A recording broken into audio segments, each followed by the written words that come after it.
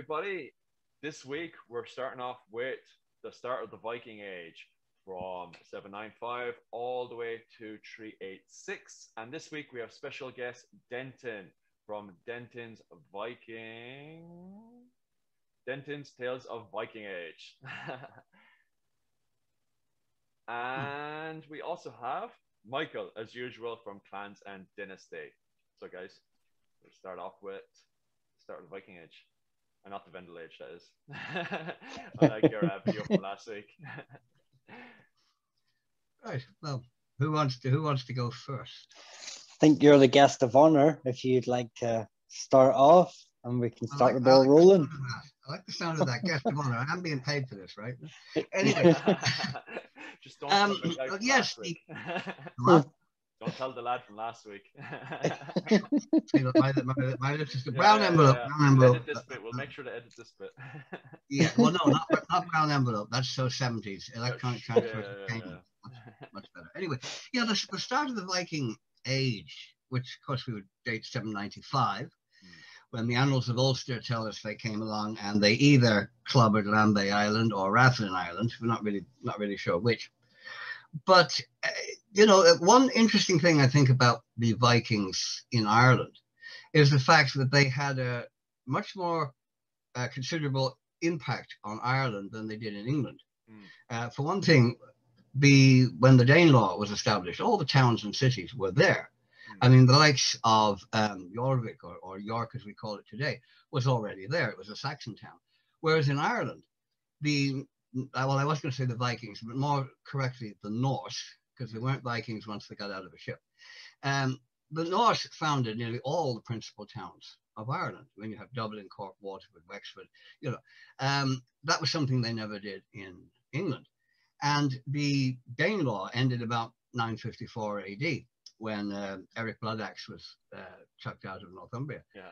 But nearly 100 years later, there was still a Norse king in Dublin, because Sidrig Olafsson died in 1042. Just nearly 100 years later, you still had a Norse king in Dublin, whereas the Norse settlement in Britain had gone.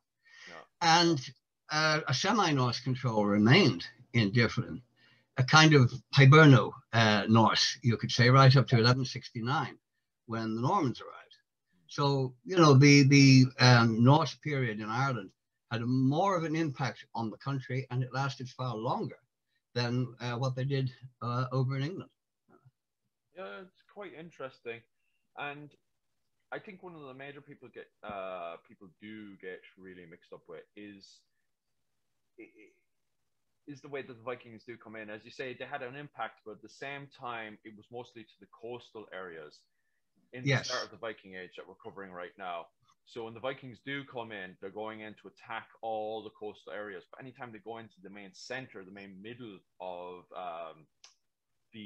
Ireland, they get beaten up by both the Onachta down in the south and the Enail up in the north. Yes. The Irish would have had greater strength because there would have been more of them. Yeah. The Norse did tend to stay around the coast, whereas in Britain, of course, they did go inland. Yeah.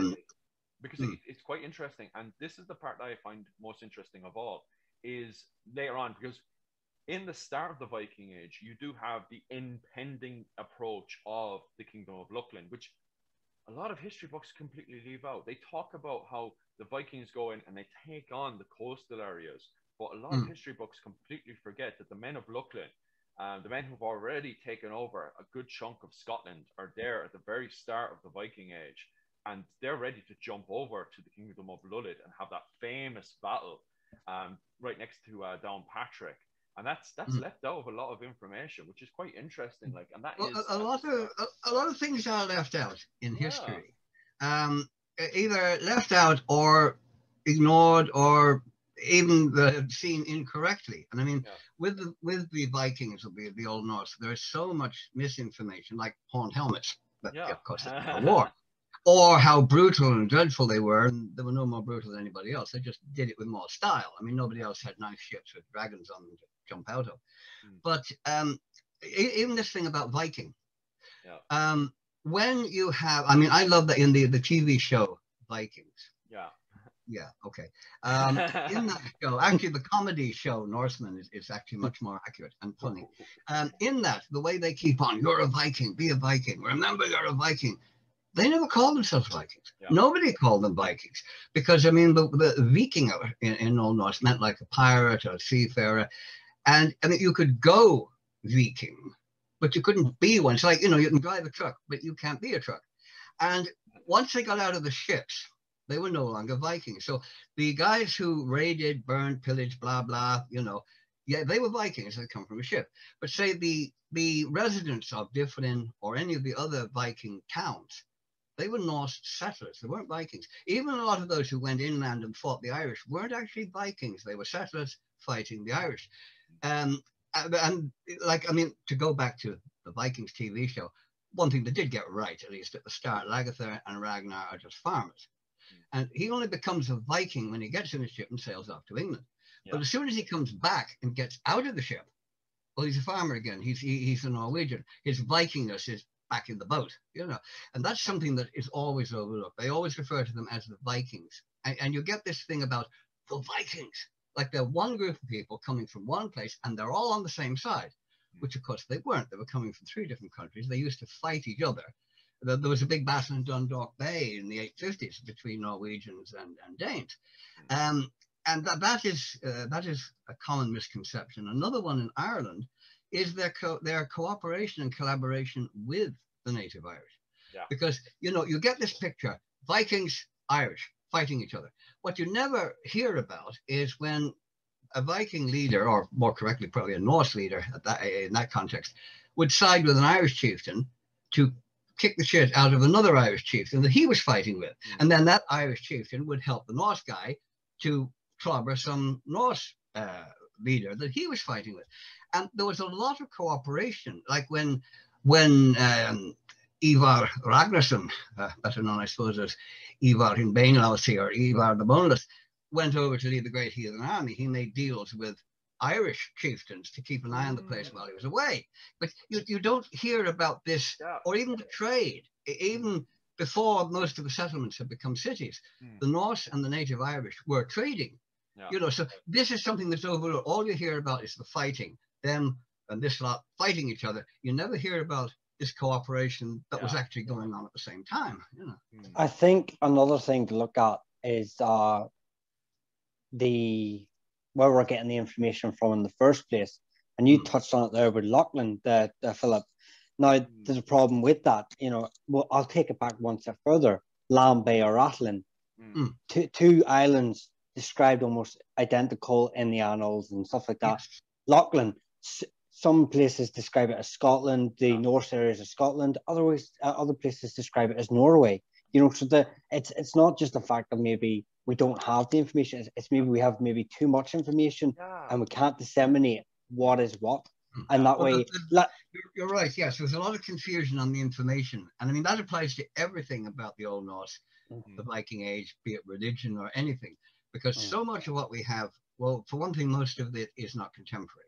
You know, the sagas, these were handed down by word of mouth, by scrolls. And then you get someone like Snorri comes along a couple of hundred years later, does a Christian job on them, changes a lot of things. So there's very little that we have from the time. It's better in Ireland. I mean, we have like the annals of Ulster and things like that. But so much about the Viking Age is conjecture. You have to kind of dig for info, compare it. Like, I mean, what did hAodha actually do? We know kind of what they did, but we don't know how they did it. So you have to look at shamans in other countries and think, well, it's probably a bit like that. And this is very frustrating, I think. Well, you get something like, say, the 18 spell songs of Odin. Lovely, great. He tells you what they do, but he doesn't tell you what the words are. So you can't do them. He knew them. Great for him. You don't. And that is a big problem, I think, in dealing with everything Norse. I mean, we could reconstruct a mass from the 11th century because we've got the script. It's all written down. But with everything from Scandinavia, you know, it's so hard often to get to the fact. And there is so much misinformation put out about it. I mean, I've seen school stuff and that here where they have completely distorted history. I mean, for example, the noble Brian Boru, he drove the pagans from Ireland. He saved dear old Ireland from the evil pagans. He'd have had a job to find a bloody pagan indifferent at that time. They're nearly all bloody Christians. I mean, their king, Sidwick Alderson, he was a Christian. He founded Christchurch Cathedral, you know. And Brian wasn't trying to drive any pagans out of anywhere. He simply wanted to grab different.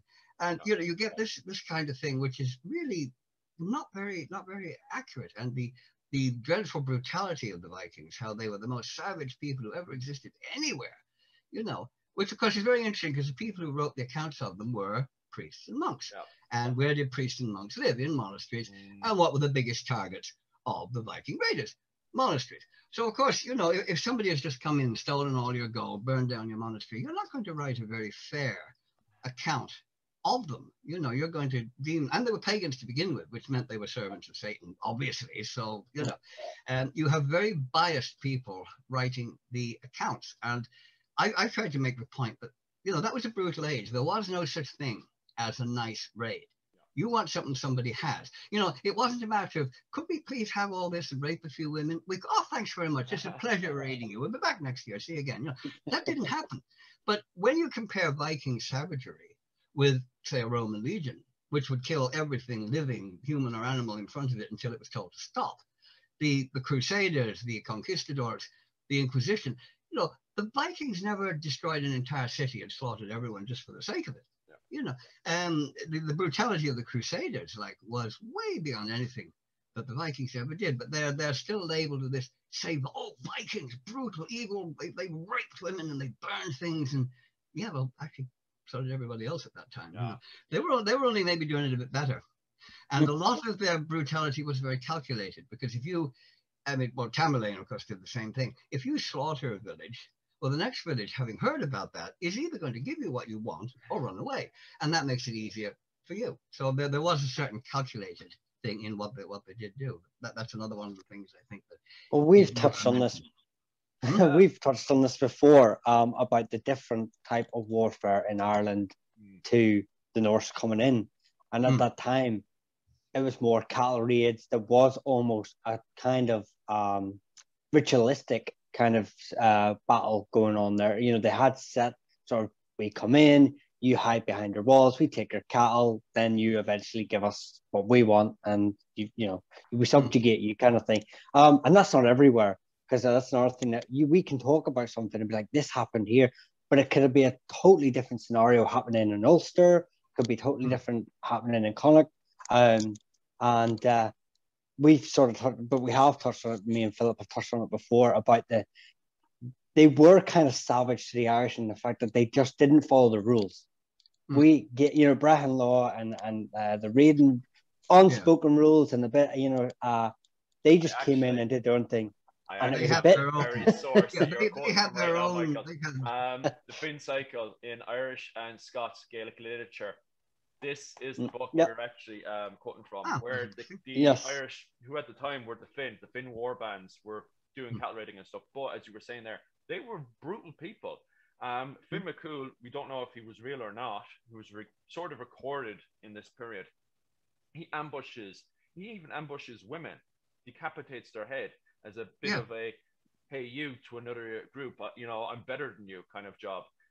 I would be foul in my language, but we are being recorded. But you get the idea. Yes. He was not very nice. Yeah, the original one. A lot of people who watch this who haven't read the original literature will be like, but isn't Finn McCool like the proper chivalrous kind of knight of Ireland and stuff? That's a rewriting by priests in the 11th and 12th century. The original Finn McCool that's actually in this literature that's written at the time of the Viking Age. He's not a nice man. He is a pure-on brute, a very vicious brute. But as you were saying there, Michael, as well, and it actually refers to them as the Men of Luckland in this one. And the problem is, and this book highlights it, the literature actually highlighted it, the problem the Men of Luckland have isn't the fact that they're committing violence. They're committing violence, but they're not following the rule right, you know? And that's literally where Michael's getting the information from right here. So that actually... The information does actually exist. It's not that we're just trying to put two and two together. It's there, set in stone. The monks are highlighting the fact that the Men of Luckland are actually having problems at the very start, simulating into Irish society. But as this book hands out, they want to be a part of Irish society according to the literature, because they want to be a part of the Ardria, as it says, the King of Meath's army. So they want to follow the rules, but they don't quite understand it at the very start, which is exactly what you're saying there, Michael. Yeah, of course. Yeah, and I mean, the Viking raiders had their own set of things, where in, say, everyone else around that time was Christian. So when they were doing stuff, they would avoid churches and monasteries and things. They stayed away from that. The Vikings, of course, well, they had no respect for those things, because to them it meant nothing. They weren't their gods. And I mean, they would have seen the Christian god as very weak. I mean, this guy wanted to turn the other cheek. I mean, Odin would bash your cheek, kind of thing. So but there's another thing. It always, I don't see how many times I've seen it. The Vikings hated Christianity. Yeah. They wanted to wipe Christianity. No, they didn't actually give a damn what religion you were. They were very tolerant. A bit like the Romans. Once you pay your taxes, tell Caesar is a god, you can worship what you like. But they didn't really care what anyone's religion was. But all the money at that time, the gold, the silver, that was in the churches. It was in the monasteries. I mean, there were bishops who had more money than the thanes or kings they served. So, of course, that's where the Vikings went. They weren't going there because they hated Christianity. If the Jews and the Muslims had all the money, well, they would have ignored Christian churches. They would have attacked synagogues and mosques. And today we'd probably be saying they hated Judaism and Islam and they wanted to wipe it off the face of the map. And, the hatred of Christianity is a thing that often comes up. And you say, no, it isn't. Yeah, some Norsemen would have disliked Christians, frequently because of the way Christians treated them. Because you have to remember, when the first Christian missionaries went to Scandinavia, they were either ignored or they were politely told we're not interested. Now, if pagans had ever sent missionaries, which of course they didn't, if they had arrived in a Christian country, well, their reception would have been very different. They probably would have been invited to a barbecue in the town square. The only thing is they would have been the barbecue. So a lot of Norse attitudes to the church and that, when they did do something nasty, quite a lot of it was because Christians were not exactly very nice to them. That's something that is overlooked. You hear this hatred of Christianity. I mean, would a burglar today burgle a dilapidated old house with broken windows and dirty curtains on the window when there's a lovely villa next door with a Ferrari and that's sitting outside? No, he's going to go to and that is exactly what they were doing.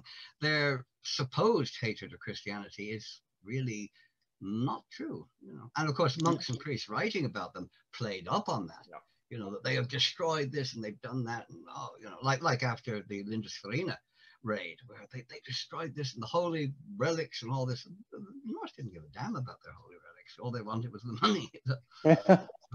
Another one of those sort of misconceptions. And well, this, like you said, we've touched on it. There's so many misconceptions right from the terminology of Viking, all the way to, I mean, another one that I feel just needs to be mentioned here, and there's the islands of Hebrides. And you get some families and they'll say, the MacLeods were from Norse because the Vikings came and killed every single man on this island and took all the women there. That doesn't even make economical sense, to kill every man on the island. You still need people to farm the area. You still need families to do. They don't come in and just slaughter everyone. No, yeah, they're going to kill. Good. Very good. Good point. If you kill everyone, where are you going to get your thralls from? Where are you going to get the slaves? I mean, use the women as well. Ridiculous. Yeah. I'm going to be sat here with 100 wives because I've killed all their brothers and husbands and sons. Well, it could be fun, mind you, but but it doesn't make even the economical sense, because these men, yes, they're right, they're raiding and stuff like that, but like you've touched on, it's money, and what makes money is the economy as well. You've got to make sure that you don't salt the earth of Carthage.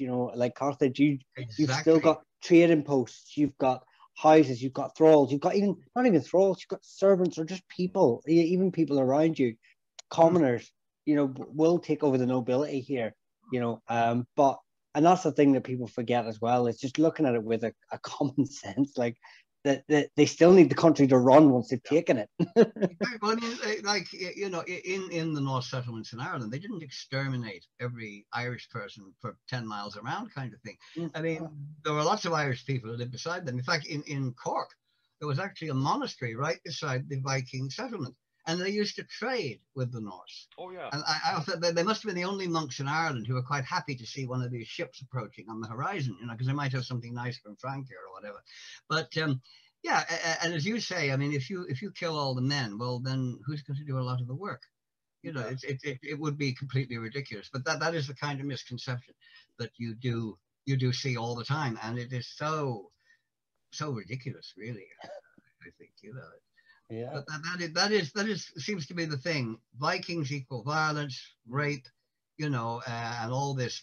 But they always overlook. I mean, the Norse were the greatest traders, explorers, settlers of their day. When you think they went everywhere, from Baghdad to North America, Yeah. you know, they settled all over the place. They brought culture and exchanged culture between themselves and other races. But all that trading and settling, I mean, you know, 200,000 Arab coins have been found in graves in Scandinavia, and that shows the extent of Norse activity in the Mediterranean. Yeah. You know, and that is also overlooked. And in fact, the idea, people seem to think that every man from Norway, Sweden, and Denmark was a raider. I mean, a small percentage only of men would have gone raiding, because, I mean, who was going to be the blacksmith? Who was going to be the carpenter? You know, there were jobs to be done at home. And the idea that every single Norseman went off in a ship and just left the women there to do everything, I mean, it's completely ridiculous. Obviously, older men wouldn't have gone, younger men wouldn't. And the number of people who would have made their living by raiding, doing nothing else, would have been very, very small. Most of them were part-time raiders. They were carpenters, fishermen, blacksmiths. They'd go off on a raid, get some loot, come back and go back to their trade. And that is something else that is overlooked. People seem to think every single Norseman went off in a ship with a nice dragon head on the front and sailed around looting and raiding. And of course, it's ridiculous. Hold on, what do you think was going on at home? You know, I mean, how do you get a new pair of shoes? How do you get your horse shod? How do you get the field plowed if everybody is in a boat somewhere a few hundred miles away? You know, it doesn't make any sense. Oh yeah, and you literally hit the nail on the head there with Cork. Exactly where I'm from myself. But on saying that, as we were saying at the very start, there's the impending doom of the men of Luckland up in the north of Ireland. But down in the very south, the Vikings are coming in. They're settling. They're settling in Dublin. They're settling in Waterford. They're settling in Cork.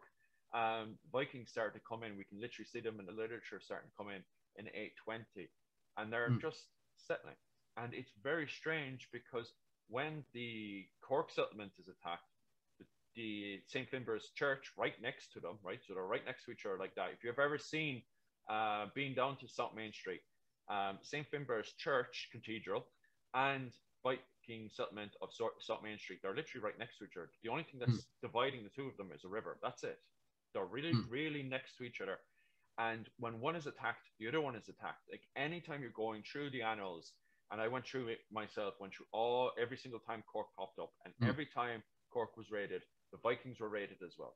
So these St. Finbarr's and Viking Cork are just like this, compared to up in the north, where you do see specifically families, the men of Luckland, the Vikings, and you see the Ullid. You know, it can be somewhat black and white, you know, the way it is Viking versus Gaelic. However, as time goes on, even in the north, that slowly breaks down. And I think the reason for that, perhaps, and maybe you guys will agree with me as well, is because the men of Luckland are more unified compared to down in Cork, where it's more kind of Gaelic clans fighting each other against, and these Gaelic clans are pretty much fighting the men of Cashel, the Oanachta, who at the time, Cork and the Oanachta were fighting each other. And that's the way they were looking at each other. So when the Vikings come in, the Vikings join the side of the men of Cork, and then they go over and they start fighting the men of Cashel, or the Oanachta, you know? So the Vikings, I think the Vikings may have had more of opportunity very early on to mix, but as you can see, even later on, Vikings were mixing everywhere later on, you know? It became way more mixed later on. Yes, as they did elsewhere. I mean, the way they integrated, the Rus. Oh, yeah. Integrating there, or in Normandy, where it wasn't long before, you know, they were completely integrated. Yeah. And the fighting between the Norse themselves is usually overlooked. Like at the time the King of Dyflin went down to Limerick and burned all the King of Limerick ships because he didn't like him. You know, I mean, and as I said, a sea battle in Dundalk Bay between Norwegians and Danes. People overlook that. You know, as I said, they see Vikings as a sort of, they see Vikings as a group, a nationality, if you like. You know, that does kind of annoy me, where the term Viking becomes seen as a nationality when it's not. It's something you do, you know. And as I said, that is repeated in documentaries, and that's something that really pisses me off. I see documentaries that are supposedly factual, and they get it wrong. They just stress the violence. There was one I was looking at recently, and it started off with these guys and they're slaughtering monks, and I said, "Oh, here we go." And this is all it was about. You know, it was just savagery, savagery, savagery.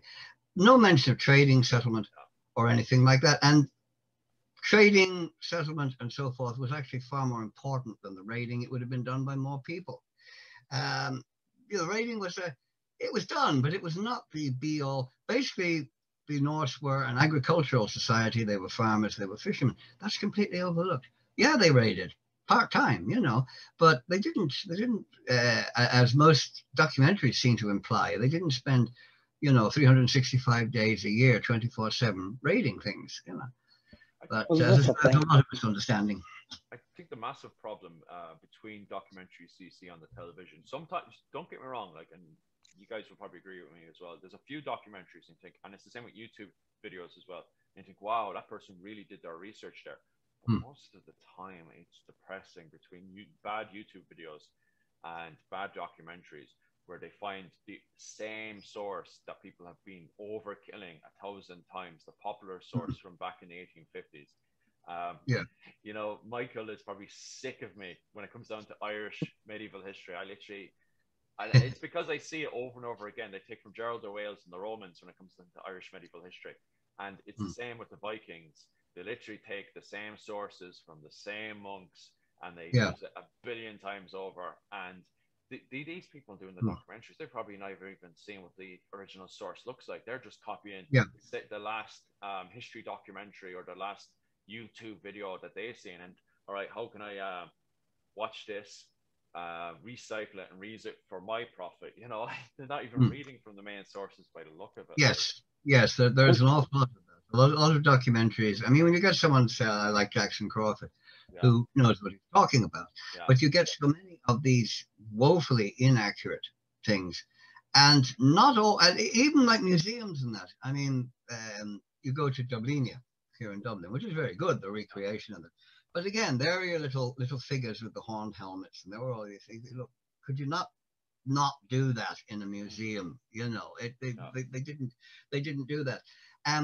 Costumes, you know, you see, like, as I say, the horned helmets, which of course we owe to Richard Wagner and Doring Das Nibelungen. They're so wrong. I see shows where they get you look at something like Vikings, they're all going around in sort of biker leather. I haven't seen a single woman in Vikings who is wearing what I would call a correct costume. I mean, I didn't see one underdress, overdress, the straps and the brooches. Nowhere, you know, which would have been the dress of a well-to-do woman. The men are always in ridiculous costumes. And it's just as easy to do it right as it is to do it wrong. You know, and you don't get this in other periods of history. The Old Norse suffer from it badly. I mean, you don't get guys landing on a Normandy beach on D-Day wearing scarlet coats, powdered wigs, and carrying brown bess muskets. But this is what they do with the Vikings. You know, they're so and when you see some of the movies, there was one there, was it Pathfinder or something, and even the ship had horns on it. There's guys with these horned helmets, and there's a ship, and there's horns sticking out of the bow of the ship. Oh, for fuck's sake, you've got horns on a ship, you know. And this really annoys me. It is. I think the thing is, you've got it.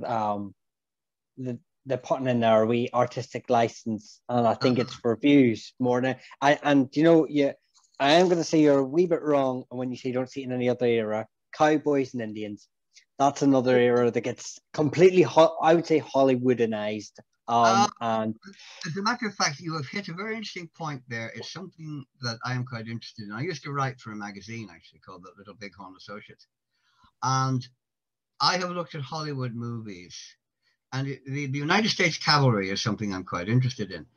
And I have seen movies where they wear the wrong hats because they had a black hat that folded up. They wear the wrong uniforms. The suspenders, the insignia on the shirt, never had it. They wore a tunic. They have the wrong guns. You know, you'll see them with a Winchester rifle and an ordinary pistol, whereas they had a 7-inch Colt and the trapdoor Springfield carbine. You know, flags are wrong, uniforms are wrong, the forts are wrong. There were no Western forts with ramparts and towers and all that. You know, Fort Abraham Lincoln, where the 7th Cavalry was based, was just loads of houses and quite open. You know, they get the cowboys and Indians so wrong. My great grandfather actually was out in the West. He met Sitting Bull and quite a few other Cody as well. But it used to annoy him when he saw them go for your guns in the main. Nobody did that. They weren't that damn stupid. You know, if the average cowboy from a movie had walked into a Western saloon, people would have said, "Hell, the circus must be in town." Like, who are you? So it is completely ridiculous. But the thing is, the reason why I bring that up is, and you've touched on it with the modern war films and stuff like that. And I won't go too far because we'll end up completely diverging off the main topic. But I think because things like Braveheart, and everyone criticizes that, and war films, modern war, well, World War II, World War I, there's nationalistic arguments to it. People associate that. But there's no nationalistic argument to the Vikings because no one can associate. You get families, you know, the Doyles, the McAuliffes, stuff like that, who would say, "I'm from Viking descent," or "I'm Galgas," or stuff like that. But it doesn't really embody a country apart from Norway, Scandinavia, but not the countries we're in. And I think because they hasn't got that sort of flag waving, you know, behind it, it gets forgotten. It's like, it's almost like, yeah, if it's nonsense, it doesn't matter because it doesn't affect my identity. It doesn't affect anything to do with me. It's just ancient history and it looks boring, you know? And I think that's, yeah. And I think, and it goes back to, which another topic me and Philip have touched on, and it sort of embodies this channel, is to get rid of that nationalistic identity sort of history. It's, you know, tunnel vision. Like I only see that Brian Boru, we've touched on him, fought these invaders out of Ireland, you know? Agree with you, and I think trying to get rid of that sort of thing is important. And but so many people, I mean, they go to one of these things like the Thor movies, and there are people who kind of, I mean, I've met people who seem to see the Thor movies as awful. I mean, Black Valkyrie in medieval armor. I mean, anyway, or hell with, you know, antlers. They seem to see this as, well, you know, that's the way it was. And that is so annoying, you know. And but actually, you know, a good example of something that's totally wrong is Hel, the goddess. You know, she's depicted as this half-dead creature, rotting on one side, maggots dripping out of her nose, a deformed monster. Well, she was none of those things. That's completely made up. The only mention of her being slightly odd is maybe having a blue tint to her skin by Snorri. And from that has come all this artistic depiction of her as this evil, hunchbacked hag lurking in an underground cabin, you know. And it's completely made up. It doesn't exist anywhere. And there's so much of that. And it really does. I mean, generally, you know, they get the Romans right. They get, you know, medieval knights more or less right. But once they get around to anything to do with the Vikings or the Old Norse, and they start just, it really annoys me. When you get something like a comedy show like Norseman, I don't know if you've seen that, the Norwegian comedy show. It's better dressed than that, than the serious ones like Vikings. You know, it's actually worth watching. It's very funny, but they have it better dressed than the serious movies, which is something. But hopefully, you know, maybe these things will be sorted out eventually and people will get it right. And especially here in Ireland, I think often we don't really acknowledge quite the debt that we owe to the Norse, because if there had never been a Norse occupation here, Ireland would be very different. We might not have some of the towns we have. Well, there might be in different places. And the Norse contribution to Ireland was greater than it was in England. it had more effect, I think, because it was more localized. It wasn't spread out so much. And their founding of towns rather than just moving into existing ones, of course, that made a considerable difference. I think one of the biggest problems is definitely the way that people perceive the Vikings because of media that dates back to 1850s. The Welsh Viking on his YouTube channel, amazing YouTube channel, love to have that guy on. He did an amazing video covering the depiction of the Vikings and having the main problem of roots coming from the Victorian era, from the 1850s, and that the whole idea of people running around in the black leather armor comes from that period, and that we still have that depiction today. It is so bad that when the representative from Denmark came over to Ireland, he came over to apologize for what the Vikings had done. Instead of turning around and referring to all the amazing connections and stuff that the Irish and the Danish had done together, he came over and just apologized. And it's quite funny because what he's apologizing for was actually what the Vikings would do much later on. But these weren't Danish Vikings. These were Irish Vikings. And that was the slave trade. The slave trade wasn't Danish Vikings. It wasn't Norse Vikings.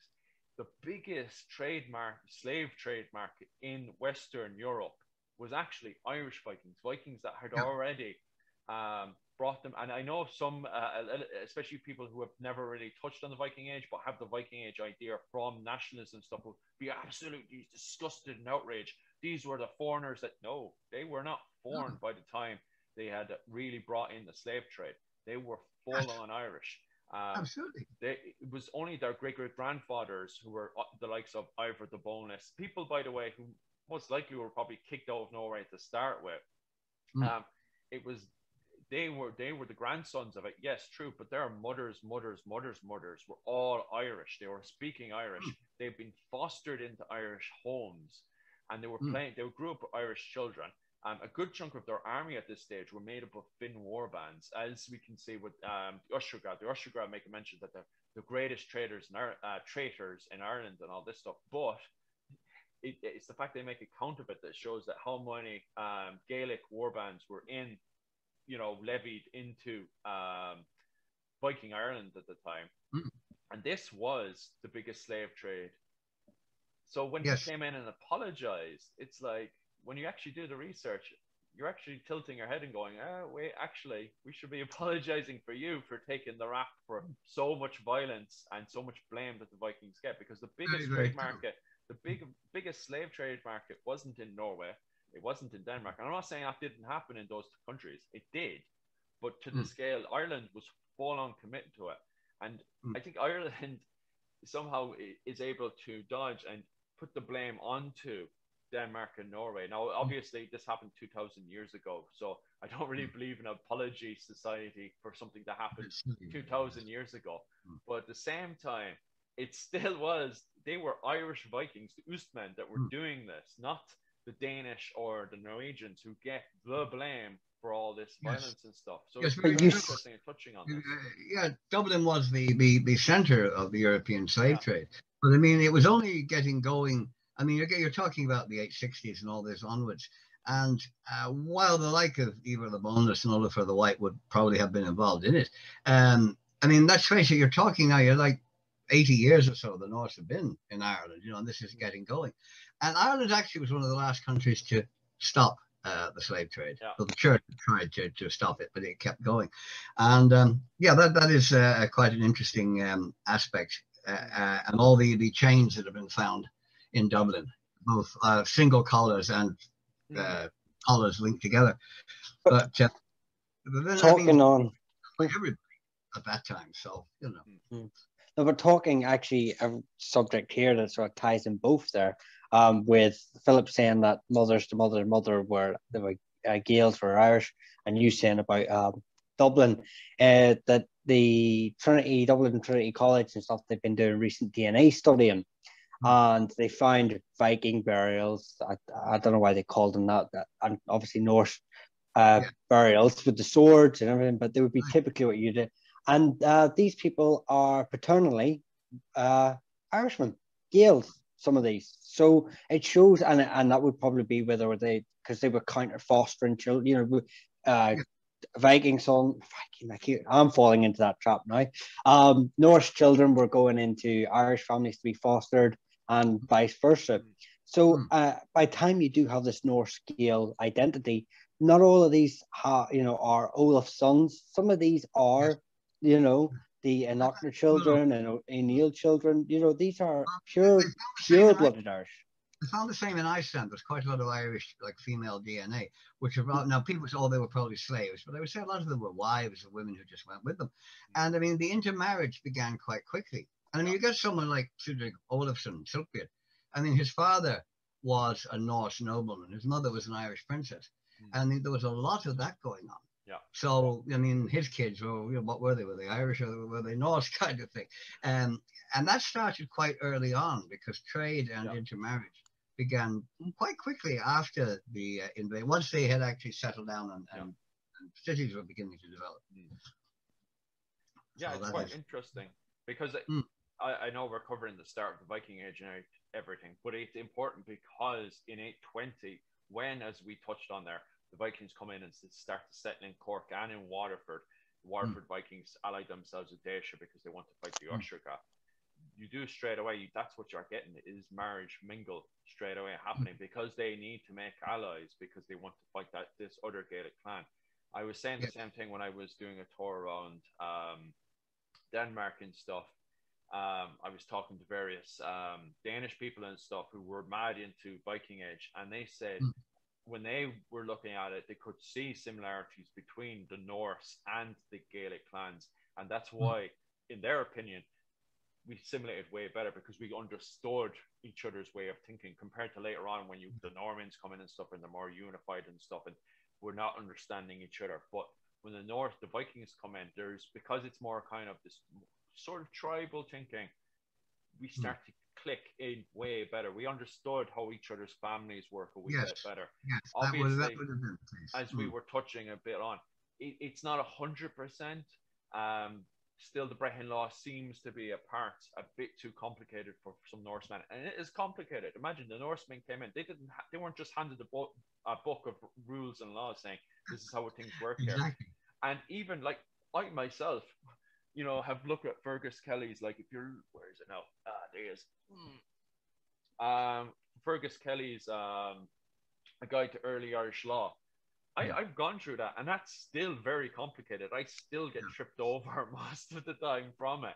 So you can imagine how the Norse feel. They came in from Norway, no idea what's going on, and now they have a bunch of Fenians who are really annoyed at them, trying to decapitate them because they've irritated and, broken their laws and stuff, and they're just like, oh, what the hell is going on? Like, I just wanted to trade or raid or, join a local army or something. I think too, the Norse would probably have been closer to the Irish and more likely to assimilate to begin with than the Normans, because the Norman culture by that time, well, they were descendants of the Norse anyway, but their culture by that time had become Frankish.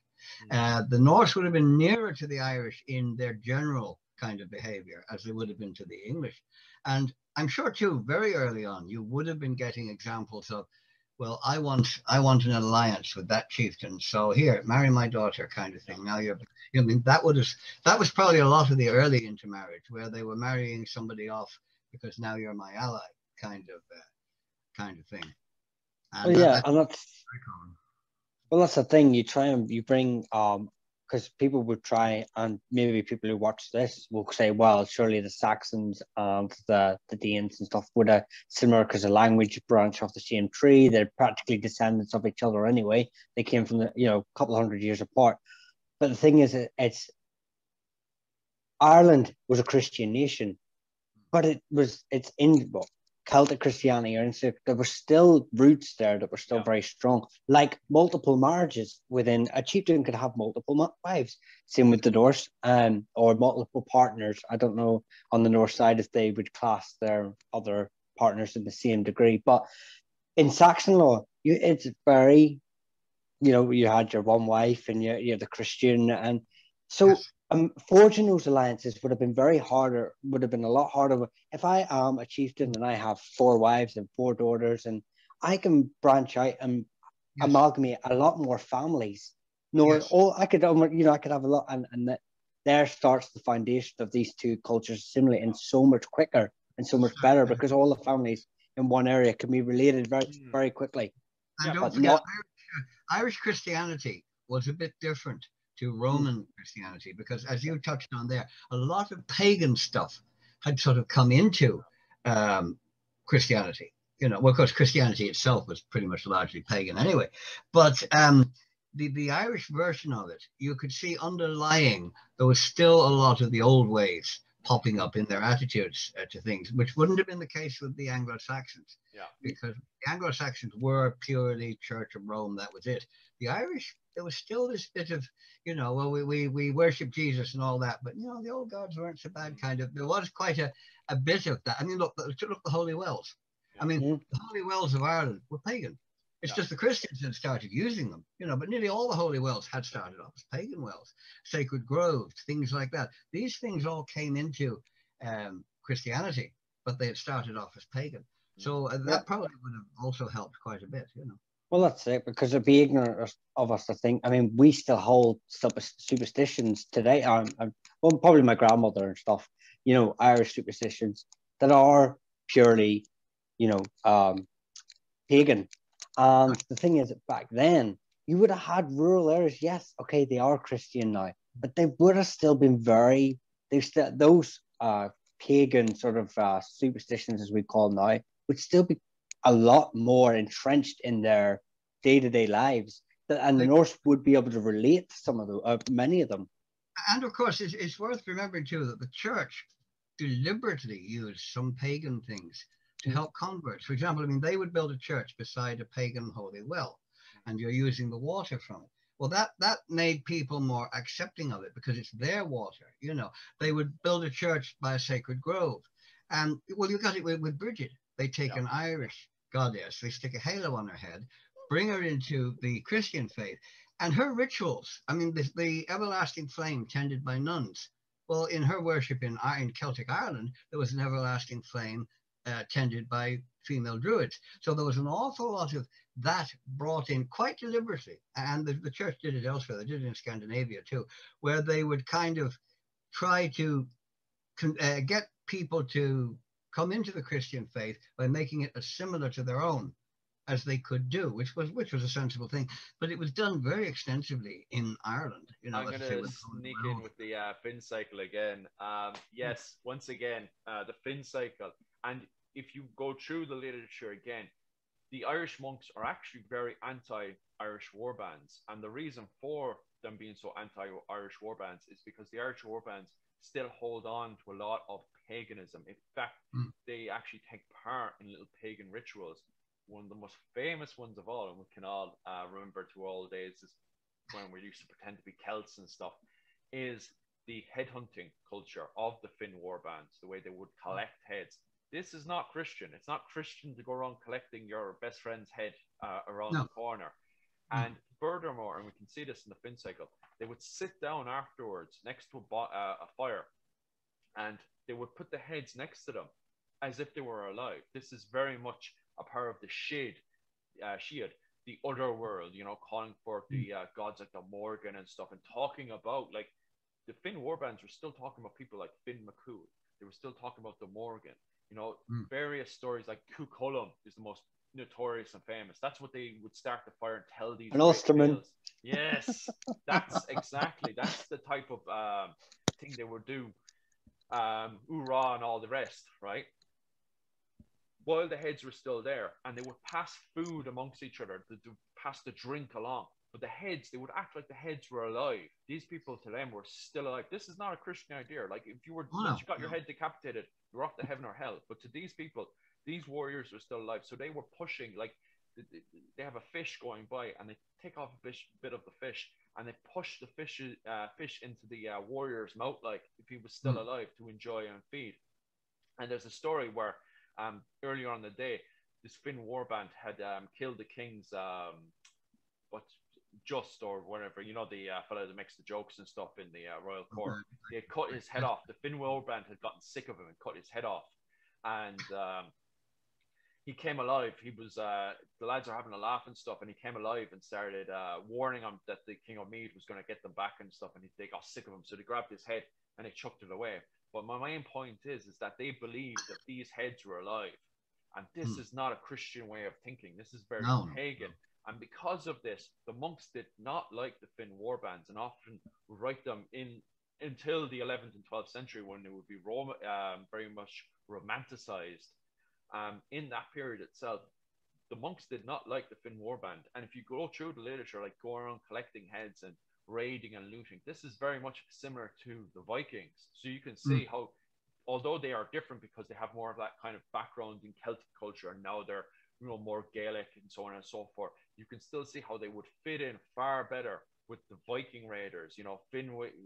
And there's even, although they don't call it going Viking, the Finn actually jump on boats and actually go off raiding, which is literally, it's very similar. It's them going Viking, So Yeah. you can see why the Finn warbands, and especially like Finn warbands, how they worked is that you hired them out. Although they spent most of their time from the age of 14 to 25 before they inherited their father's lands, they spent most of the time in the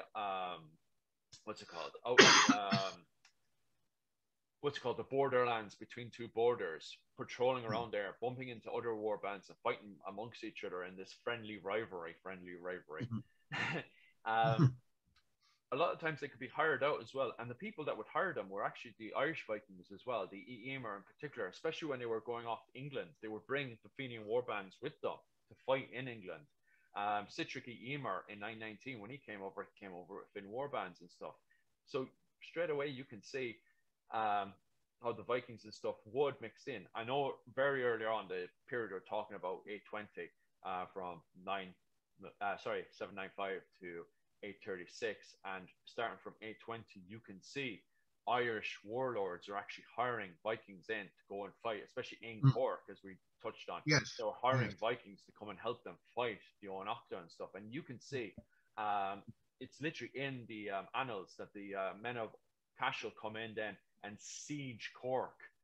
It literally refers to it like a castle or fort, and this is in South Main Street. And the reason for that is because the Vikings have now arrived, and the Vikings are seen as finally a threat to the Oanachta. So the Oanachta are actually retaliating. But these Vikings are not just random warbands. They're under St. Finbarr's Church, which shows that these people, even the fact that I just said it, St. Finbarr's Church, these are monks. Monks are hiring Viking warbands to fight, other Gaelic. That's something the Vikings did quite a bit. I mean, they were often available for hire. Yeah. Well, I mean, you had that the way the first Rus were actually invited by the Slavs to come and restore order. So they went there by invite. You had the Varangian Guard in Constantinople, where the Vikings would go and be paid to fight for someone. And there's, in fact, I don't know if you ever read any of Bernard Cornwall's Saxon story. I mean, he does paint such a good picture, and he brings up this kind of thing where there's this lot who are fighting for somebody else and all that kind of thing. He's one of the few people who gets literature right. I mean, I must say I like his so factually correct. But yeah, there was an awful lot of that. Well, we'll go and fight for you for money. That was quite. Well, that's the thing as well. We're to touch on while we're all on this Finbarr's Church and stuff, and the religion is, we have to remember as well. Technically, at the time, I believe it's like 797, the church in Ireland is supporting dynasties, and you've got Columbus Church and the Patrician Church, Patrick's Church, the two branches of monks within those two, sort of in that sect, or that the Christian, and they're vying for power, and they're fighting each other. And there you've got the Coleman dynasty and Meath and the Neil in the north, both supported by these two branches of this church. And this is happening right as the Vikings are landing in the country and assimilating with their religion. And so they must have been looking at this going, well, you've got two basically monks from each branch of this church going, join the religion. And well, this guy's saying something a wee bit different to you, which one's the right one? So I think, that this is going on at the same time. Yeah, that could happen quite a lot. I mean, you did get cases where there would be bishops or archbishops who would be supporting this king, and this bishop is supporting that one. Yeah. There was quite a lot of this where the church were not all that united themselves. They were often quarreling among themselves. You know? Yeah. Well, that's that thing we touched on before, with the fact that a lot of church lands were held by clans of the ruling dynasties in the area as well. Septs, younger branches and stuff would own these lands and would be the abbots and the monks and within these very early on in that church, because that's another thing. A lot of them it would be your brother or your cousin or your uncle would be the bishop or something. And he was only bishop because basically you made him that. And of course, then he would support you. That was very common. Yeah, and it went right up until, I mean, the example I like to use, and we seem to refer to him a lot, is Brian Boru. When his family, the McConsidine family, are a branch of Brian Boru's family, or the Dalkosh. So it was happening, and all the way up to the middle medieval period as well. These families would still stay connected to the church, but it was just the fact that there was two branches vying for that power at the time as the Vikings were coming in. So there was almost that internal struggle within the religion. And then obviously you had a new religion sort of coming back in, or should you say an old religion coming back in. But I just wanted to touch on that. Touch away. No, I just, like I said, it was just something that I felt while we were on the church, is that we speak of the church as a unified Celtic insular church, whatever you want to call it, but it wasn't. And that's another thing that we have to bear in mind, that they were trying to play what's the word, kingmaker. No, that'd be the word. The church all across Europe wasn't as united as people often think. They were supporting different factions and one person trying to get power over another. They were quite divided. The Irish actually seen themselves as part of a unified Christian world. A lot of people get very bogged down when they see the words like insular Christianity and Celtic Christianity. They get very bogged down. They think this is a separate church. When in fact, when we're having these conversations, the reason why we use words like insular Christianity and Celtic Christianity is because we're just talking about the conversation that's at hand, which is the differences between what was going on in Ireland and Rome. The fact is, the common peasant who was on the field doing his peasant stuff, the serfs or whatever you want to refer to him as, he's seen himself as Christian and as part of the Roman world. He didn't see himself as cut off at all. I know the insular Christians in Ireland had their own little culture, as in having multiple marriages, etc., etc. But the common man in the field, he didn't see himself divided. He thought these cultures were exactly what they were doing in Rome. He didn't know they were doing anything different. And we can see this in a letter from Columbanus to Rome, where Rome is writing to Ireland and saying, yo, what's going on? Why are you guys having multiple marriages? Why are you guys doing this crazy stuff? And Columbanus writes back and saying, whoa, sorry, we actually just had a different interpretation of the Bible. Sorry, we didn't get the text saying that there was an update or something. Especially with Easter, we didn't realize, there seems to be a bit of an argument on Easter and stuff, but we're actually still Christian. We're still actually, we're not cut off from Rome. We're still a part of the flow. So it's a thing that a lot of people get very bogged down. But what's causing a lot of the fighting, and Columbus actually writes this in his letter, is the bishops. The bishops are acting like they are the Pope, and that's because the Pope isn't, it's not like these days we can see the modern news or we have text messages to keep up to date. A lot of people at the period didn't know what the person above, beyond the hill was doing. So a lot of bishops in their own area were gods. And as so, not just in Ireland, but throughout Europe, you literally see bishops raising armies and fighting other bishops. So Ireland was no different. Now this makes history way more interesting to know that in Cork, the Bishop of Cork was raising an army and going off into Cashel and fighting Cashel, and in retaliation. Quite amazing, actually. Yeah, what happened to "Thou shalt not kill"? Thou shalt not kill until you have need to. Well, it's quite interesting because we can see in the Battle of Hastings, they actually had a little mallet thing, it says, I wasn't killing you, I was only knocking you out. The fact you died afterwards from trauma, that was up to God, God really didn't like you that day, Don't blame me, blame them. Yeah. My weapon happened to, dunk you, The whole sort of Norse period in Ireland is quite fascinating, and the differences between it and in England, which are so considerable, really. So, you don't have that great Viking. I mean, you'd have a lot of place names and things like that, like things ending in B or whatever. But the actual direct influence on the development of the country, on life in the country, was far greater in Ireland than it ever was in England. It's probably, as I say, because England was already there. The Vikings came in and lived there. It would be different. It'd be like you have a key to a house, you go in and live in it. Fine. Well, if you have to build that house, that's different, and that's what the Norse did here with their cities and their long ports. Even where they didn't actually build a city, they still would have the long ports and all that. Because it's a different form. There was a form of it's difficult. Like, would you call it city? Would you not call it city? But it was a large gathering area, such as in Clonmacnoise, Cashel is another one.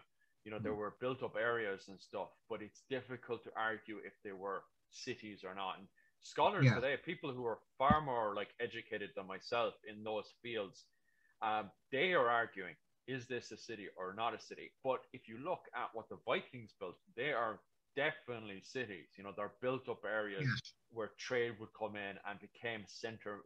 Dublin was one of the biggest centers for slave trade. As disgusting, as disturbing as it is, it still was our main city hub in Ireland. I've seen that discussion, and I know quite a lot of experts would say the Irish tended to live in villages, small settlements, where the Saxons had built quite considerable towns, like Jorvik, Chester. Though most of theirs tended to be Roman towns that they had, but they were there. Whereas the Irish tended to live in what we call villages. They were kind of scattered.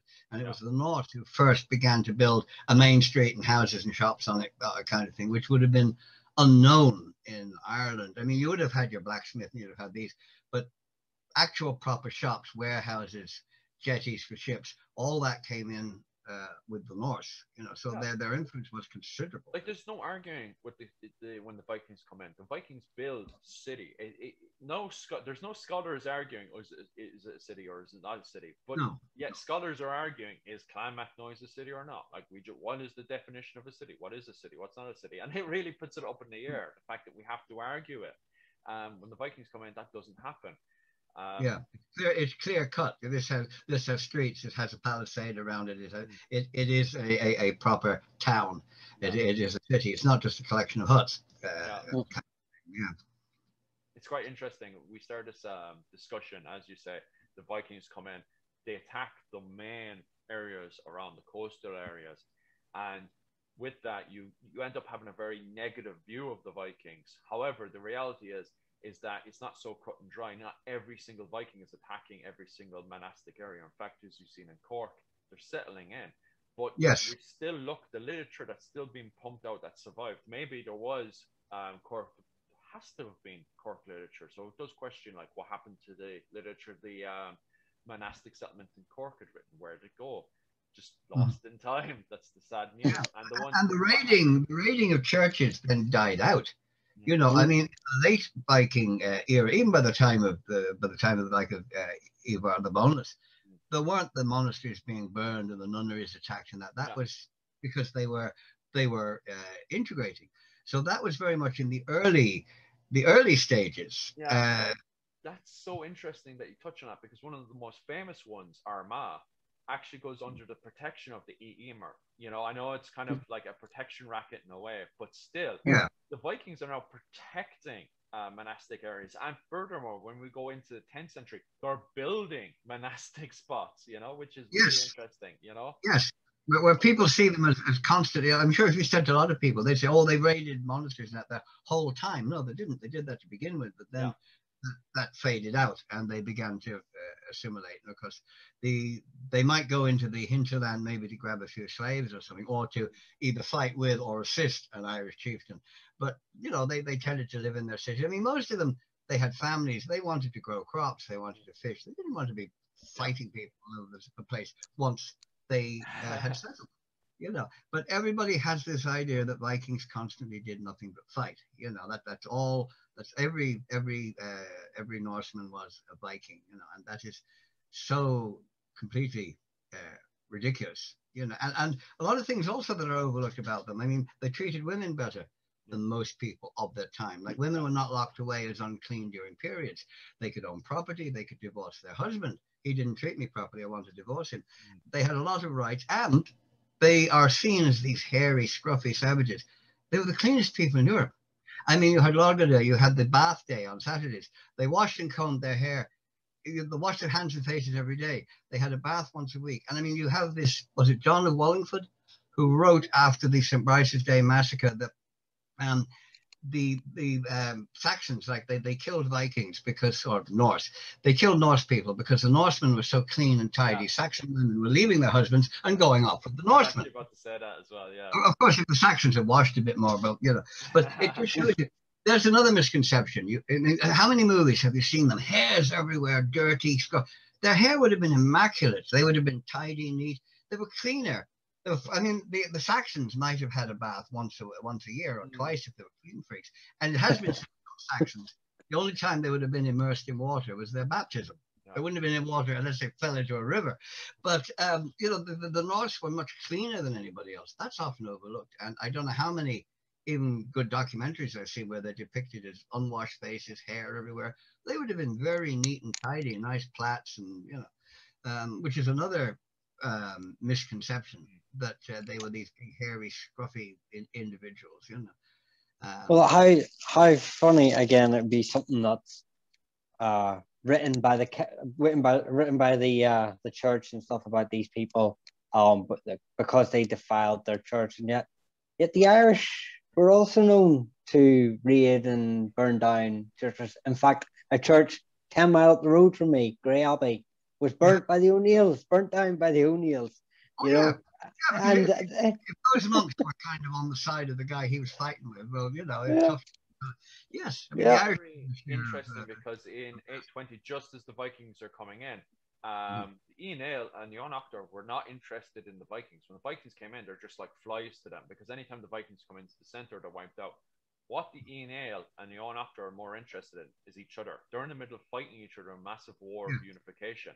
The King of Munster is really pushing to unify Ireland, and he's using the excuse of these churches are dirty churches. They're all sinful churches. And as you touched there, Michael, he's burning the churches, you know, and he's not burning them. His justification is they're dirty churches. The money that's going into that church is dirty, so I'm going to burn it. And that's what he does. The King of Munster goes around Ireland burning as many churches as possible as the Onoctor are trying to tidy up and clean up. He literally goes on a war march around Connacht and Meath, burning churches as he goes along, all in this justification of, oh, it's a dirty church. We all know from today, looking back, that he's just justifying it to unify Ireland under the banner of Munster, because when he goes up to Armagh, he crowns himself king. You know, well, he doesn't purposely crown himself, but he's the people who are propaganding him. They're turning around and saying, oh, he's King of Ireland, you know. So, as you said there, and Dr. Damien Bracken went back then and counted, he went into the annals and he counted every single time the church is sacked during the Viking Age. And what he found was actually quite shocking. Although the Vikings went around the coast areas, burning the coast areas, because you have people like the Kings of Munster going around on a march, burning churches, or even the O'Neills were doing exactly the same, not the O'Neills, the Enales, were doing the exact same thing, burning each other's rivals, churches and stuff. Clonmacnoise is burned multiple times. Armagh's burned multiple times. In fact, they're burned more from rival Gaelic clans than they are by the Vikings, who are just attacking the coastal areas. So when Damien Bracken was done, he calculated the side, and he found the Vikings were very low. The Gaelic kings were very high. They were really getting at it, trying to burn each other's churches and monastic settlements. That's fascinating, actually. That's a fascinating thing. But you never really hear about that. Yeah. And, you know, there's quite an interesting story, I think, which shows how you know, the assimilation of them went quite early on. One of the earliest Viking long ports was at Anagassan. And when they left one of their guys behind. He quite literally missed the boat.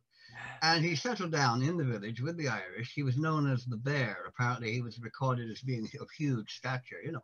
But he stayed there. He mixed in, and apparently the local people were quite happy to let him. So there was and this is early on. This is like, you know, 820. This is quite early. It was one of the first long ports. So even at that stage, when these guys had just arrived, probably burnt something and stole a few things, and yet at the same time, the local Irish were quite happy for this guy to live among them. Obviously, he got on well with them, you know. Yeah. So there's a very interesting thing from the beginning of the Norse Age in Ireland, where you had this friendship between the Viking who's left behind. How he missed the boat, I don't know. He's probably drunk in some woman's bed or something, and came out and found the ship had gone. But yeah, so I mean, you even there you have this very early example of assimilation and people sort of. Well, there's a written example in the McAuliffes, which is a Norse name from Olaf, and they are a sept or a branch of the hAodha, and that is a Viking, that is a Norse name to be considered a branch of what would have been is a very exclusive club. I don't know if any of you have ever looked at the branches of the hAodha and how they would pick the next king of Munster within their ranks. They even had branches within their own family that were excluded from this very strict hierarchy. But to have a family that's clearly got a Norse name now, whether that's a maternal link or a paternal, I don't know. But what I'm trying to say is that there's clearly a link there with Norse, and to link into a family that consider themselves second to none, you know, especially when you look at the rivalry with the Nail. So it just shows that it's even written that, you know, these families are, and this link is there. There's no denying the link is there. The assimilation is 100%. This, you know, it wasn't as clear cut. That come from the Norse. I mean, you know, your Grimes, Boland, Rourke, Crosby. You know, I mean, there's dozens of names which actually come from the Norse, you know, and obviously the native Irish didn't give themselves those names, you know. No. The intermarriage thing. Yeah, but that's the saying. I am one of those examples. Doyle, or Dubhghall, and which is dark foreigner or dark stranger, and that's. But these, when I say my name doesn't reach the annals or isn't mentioned, you know, I am just in terms of Irish names, you find Doyle's all over the place, but there's no chief, there's no, you know, there's no royalty there. But there's a link to the King of Idrone, but I won't go into that one. But what I'm trying to say, but the McAuliffes, there's a link, there's a definite link to the hAodha. And for like, because you know, MacIver, stuff like that, these are all just patronymic names that can be multiple sources, no real. Yeah, they've made the marks in history, but there's no definitive lineage like the McAuliffes and the hAodha, and that just shows that. But it always struck me as this Viking name, Norse name, could assimilate into something, into a group that I consider to see themselves as the pure blood High Kings of Ireland, you know, to allow it to be assimilate into that sort of bloodline really shows how much influence these families, these Norse families, did have, and how powerful some of them actually eventually became in Ireland. Oh yes. Quite fascinating, actually. You know. It's quite funny because I find it quite a very interesting thing. I mean, I'm obviously very interested in sort of the broad spectrum of the old Norse religion and history, whatever.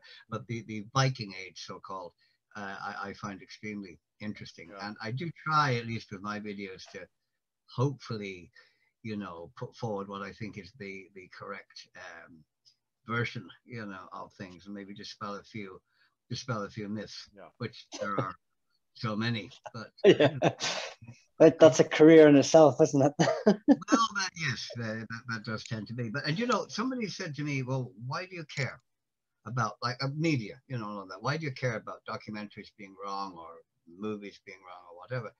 And I said, "Well, because that is how incorrect things spread. I mean, take the horned helmet. Everybody thinks Vikings wore horned helmets. Where did that come from? The operatic stage, Wagner's, principally Wagner's Der Ringlass Nibelungen. Because costume designers thought, oh, it'll be lovely. We'll have horns on the men, we'll have wings on the women's helmets. So that misconception came from the theatre. Now that was popular entertainment. So if popular entertainment could have that effect on misconceptions, I thought, well, that makes my point. If you have things wrong in movies, in documentaries, in TV shows, you could very well be like Wagner's Bayreuth Theatre. That's where the horned helmet came from. So, that does show you that popular entertainment, which opera was, of course, then, can have a very, very serious effect on people's concept of reality. Because, I mean, the horned helmet has become, you look at hAodha, the horrible cartoon strips. I mean, every Viking cartoon or meme you see, really, they've got these helmets, And there was one there where they're all gathered on the seashore, and there's this fellow, and they said, like, here's Ivar or something. He's just come back from Texas, he's a helmet, and these horns are about 3 feet long, sticking out each side, But yeah, so I mean, there is a woeful, one of the worst misconceptions about the Old Norse, and it came from popular media. So, I think that is one good reason to try to get things right, I mean, so you wouldn't make a World War II movie with the wrong uniforms or anything like that. You would never dogfight in the Battle of Britain between a Fokker triplane and a Sopwith Camel. So why can you not get the Norse right? But there you go. Maybe I'm just weird. Well, there are people saying they're jealous. Don't mind. It's this has been a really interesting conversation tonight. I thought so. Because the simple reason for it is I was really expecting us to really focus on the raids, but as you pointed out, and the moment you said Cork, I was like, whoa, light has come on. That's not that. The bigger picture here is actually, it's true, we're having raids, and it's true that the men of Luckland are up in the north and they're ready for a full-on invasion into Ireland, and we see that in the battle in Ullid next to Downpatrick. However, and as you pointed out, in Cork and around Waterford and area and stuff, it's a different story. The Vikings are coming in, and they're starting to assimilate in with the local culture and stuff. And you said, as the bear, I forget his name there, the bear anyway, came in, and instead of the locals turning around and says, oh, let's just skin him alive and eat him, they actually started partying with the Viking and stuff, and he fit in perfect in society. I assume he just married a local woman and his child got fostered in and stuff. Yeah, presumably, yes. Yes. Mad, as I say, like, I mean, when Ivar the Boneless arranges with several Irish chieftains, will you mind differing for me while I'm going over killing some Saxons? And I mean, that had become sort of the norm by that time. Because they're probably saying, well, now listen, we don't like Chief Paddy down the road there a bit. So when you come back, will you help us bash you? Oh, no problem. I'll help you cover him. Like, it was sort of very, very common. But I've never seen any real mention of that. Yeah. It's always Vikings, Irish. You never say, well, there's Vikings fighting Irish to help the Irish, and there's Irish people helping the Vikings fight Vikings. That's always overlooked. It paints a way better, much more cooler history. I'm living on the other side of the world right now, and I'm explaining to locals how history works. And I'm like, well, when it comes down to, when I'm in Japan and stuff, when it comes down to it's a bit like Japan, where you've got clan on clan fighting, but we have, Gaelic versus Gaelic fighting. But we also have Vikings, and they're like, what? You're Vikings as well? Like, Vikings come in and join your wars and stuff? And I'm like, yeah. And it's so weird, because a lot of Europeans and stuff, we look at Japanese history and think, oh, wow, Japanese history is amazing. And yet I was explaining it to these Japanese people who are absolutely in love and very biased towards Japanese history because it's their own history, so on and so forth. But when I said Vikings, they were like, what? Vikings came in, settled, joined your wars and stuff, and made it 1,000 times more interesting. I'm like, yeah, they did actually. It's a way more colorful and better picture. The Japanese ought to be well able to understand the weird situation in Ireland with different people like helping each other. Because when you go back in Japanese history, you go back to the time of the rise of the shoguns and the several hundred years where the samurai were fighting each other. This warlord was fighting that war. Very much the same thing. And this guy would say, well, will you help me fight that warlord, Yeah. and then I'll let you have this province. It was a very similar situation where people were changing sides quite regularly, and that went on for a couple of 100 years. Yeah, and it's so funny that we look at Ireland and we think, oh, Ireland is backwards because they have clan-on-clan warfare. In fact, Japan is doing the exact same thing as well, and we don't frown upon them. And I always think that's very interesting. And so is Britain, actually. You know, I mean, there's a thing I've noticed. They paint this picture that somehow the British Isles were green and pleasant land. The sun was shining, birds were singing. There was no violence, there were no raids until the nasty Vikings came along. But when you think of it, I mean, the Saxons, Angles, Jutes, they arrived. They drove the real British people into Wales and Cornwall. And then petty kings and thanes were fighting each other. Yeah. There was violence in Anglo-Saxon. They were raiding each other. The only new thing about the Viking raids was, well, they were coming from somewhere else. But I mean, the Saxons were raiding each other and fighting. The only peace Britain enjoyed was the Pax Romana. Well, the Romans were there, but once the Romans were gone, they were fighting each other. But you get this image that Britain had been at peace until those nasty Vikings appeared. And the Vikings were only doing what the Saxons were doing too. I mean, the Scots were coming down over the wall. The Welsh were raiding into Mercia.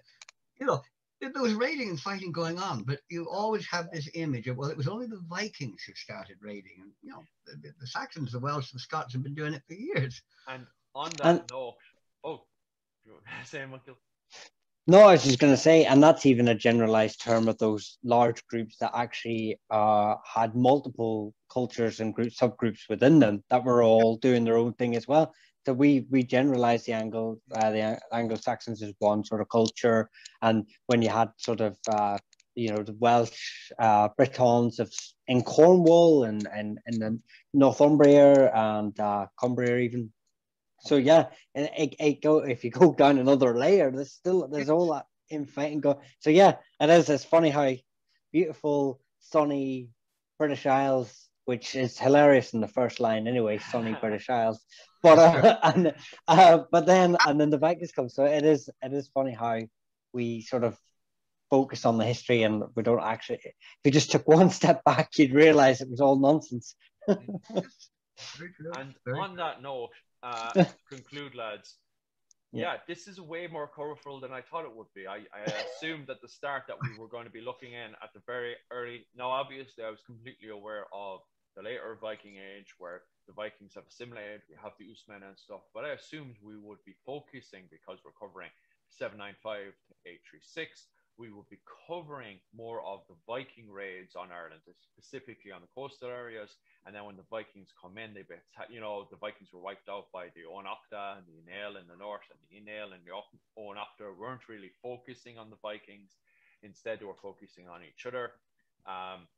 That's what we'll be focused on. However, tonight we have done the complete opposite. We've actually focused on, although we did touch on the men of Luckland and the Viking raiders, we wanted to push the viewers' attention to the fact that, in fact, even at the start of the Viking Age, you have Vikings that are starting to, well, definitely want to assimilate into Irish society.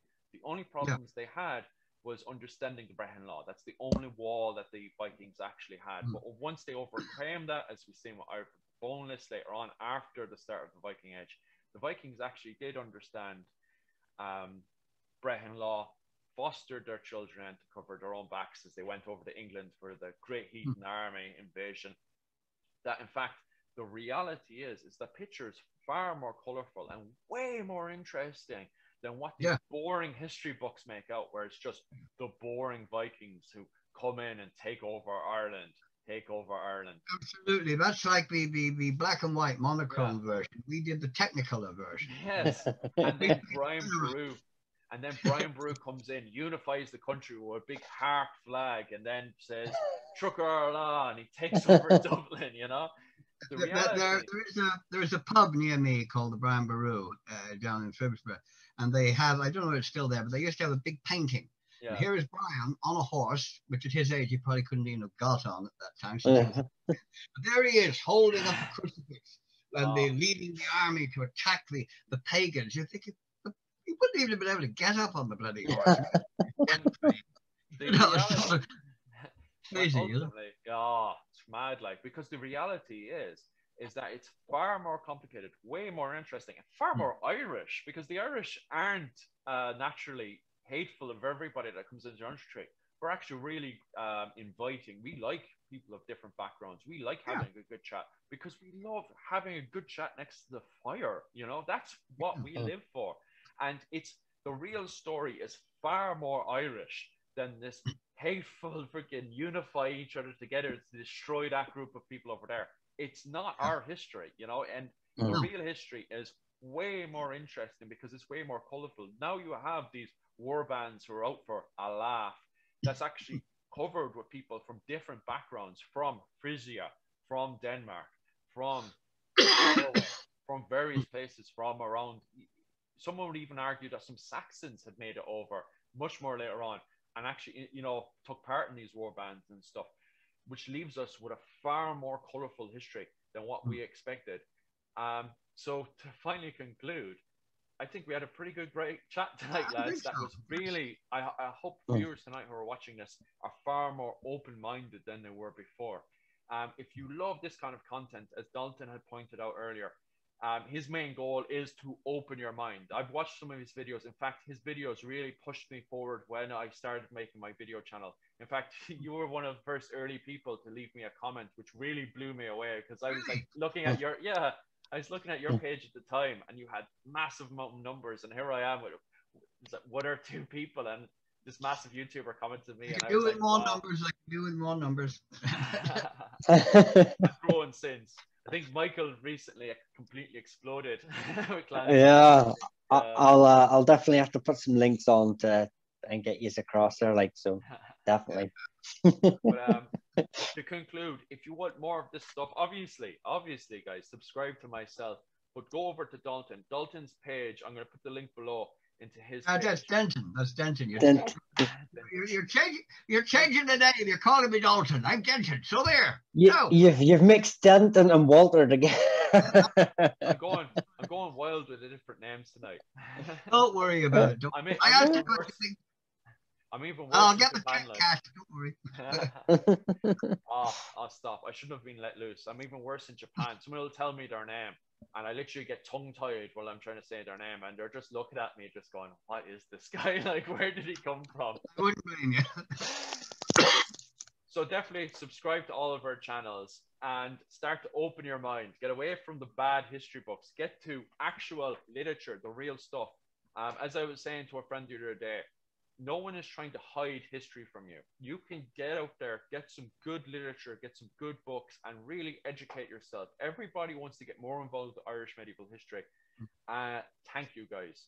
Definitely. I know my page is Irish medieval history, but my main point being is that to get away from the classic and this classic idea that I really can't stand of the Vikings came and the Vikings were the precursor to 800 years of British rule. Get away from it.